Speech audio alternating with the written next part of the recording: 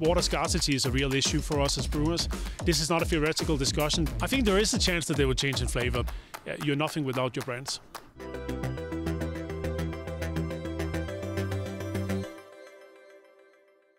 Welcome to The Big Question, the series from Euronews where we address some of the biggest questions on the business agenda.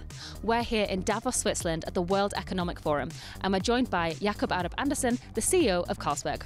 Thank you for joining us. Obviously, we all know what Carlsberg beer, but you actually have lots of other brands of beer. Can you just remind us some of the other beers that you produce? You're happy to. How long do you have? We have 140 brands globally, so we sell our beers in 150 countries. Carlsberg is big. It's actually not our biggest brand. Our biggest brand globally is Tuborg. 1664 Blanc is a massive growth driver. Brooklyn Brewery is also a significant growth driver. Grimbergen, Somersby. I can tell you it's a thriving portfolio, and it's one of the big key strengths of our business. That's the strength of our brand portfolio, which in the end, you're nothing without your brands.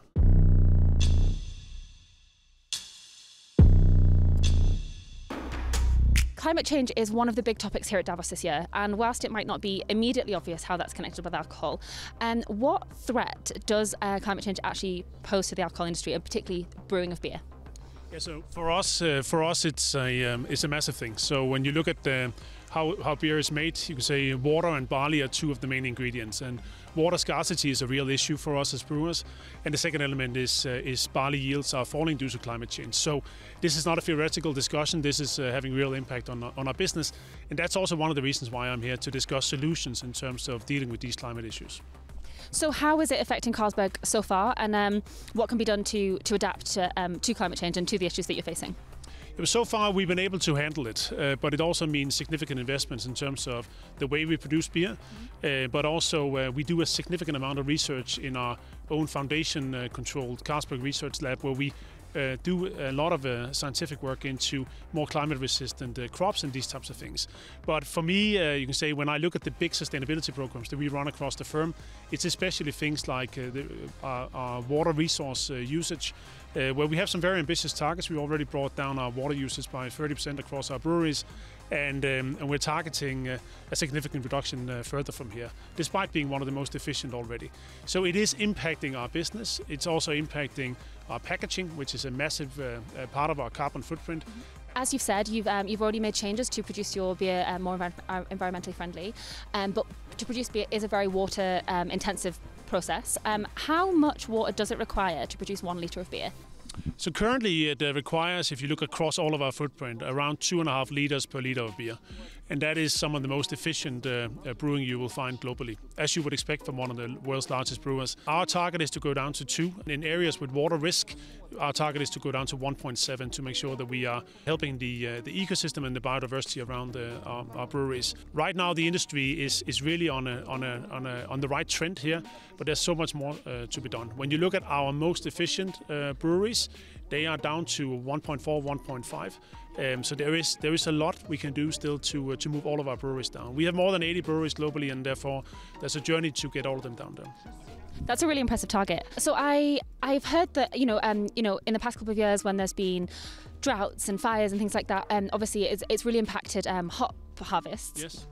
And so some places are becoming kind of worse for hop production, and I have heard of other breweries having to change their recipes and things like that. Is there a chance that some of our favourite beers might change in flavour? I think there is a chance that they will change in flavour, but not a lot. There's no doubt that hops are a very sensitive to climate change, and even small fluctuations in normal seasons can have a massive impact. The other element of this, though, is also science, and you can say the work we do in our research labs is also to make sure that, one, we can create more climate-resistant hops, but it's also around how do we mimic some of the features of hops in a more synthetic way, in a sustainable way, but more synthetic way, so we can mitigate this. But I am afraid that there's no way that if you look at the coming decades, this will not impact the beer industry. Of course it will, and it will also maybe impact some of your favorite beers.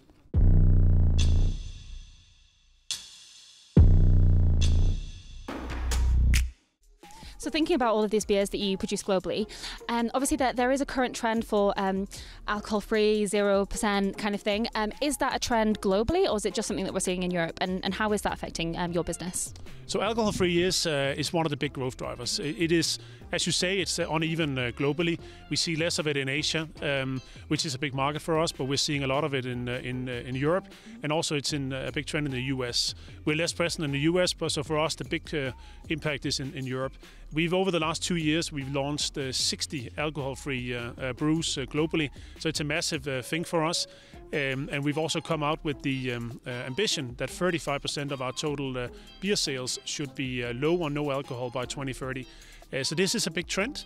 There will still be a massive place for your classic beers, but it's also important that we can cater to the different occasions, because alcohol-free is not just a substitute, it's also an incremental consumption. As an example, I would never at work drink an alcoholic beer, but I would drink an alcohol-free beer, so it's an incremental consumption. And with this current trend, are people buying less beer, or are people just buying more alcohol-free beer? No, so we are generally seeing, if you look at our volumes, they are flat to small down in Europe. I think that's a public figure, don't worry. But we're still seeing higher volumes across Asia, which is a massive growth market for us. So I wouldn't say that there is a interplay between alcohol-free and normal beer. What we are seeing right now is there's no doubt that European markets are pretty mature. People are spending more money on less beers, which means from our perspective, means we are premiumizing our portfolio, which is a big topic for us. We have a fantastic portfolio of higher premium beers, and people are willing to spend a little bit more to get a higher quality brand, and that of course benefits the industries.